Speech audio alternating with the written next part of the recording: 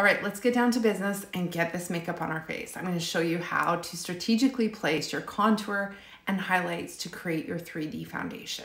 So I'm tapping in my contour to my forehead, cheekbones, jawline, nose, and lips. Don't be scared to contour. It's going to basically be a push-up bra for your face. It's amazing. It's going to sculpt and define your best features. Now we're going to brighten. Brightening highlight is like concealer. We're going to put it on the inner and outer corner of our face, between our brows, down our nose, cupid's bow, and chin.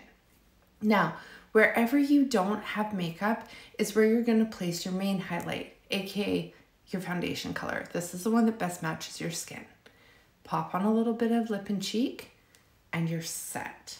Lip and cheeks are your preference. So whatever color you want to use, you can use.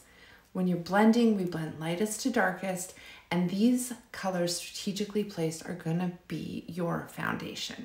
Seint is not a one color foundation. It is strategically placed contours and highlights to create your 3D foundation. It's so lovely. Set it with setting spray and a damp perfector sponge, and you're set. Who's ready for a color match?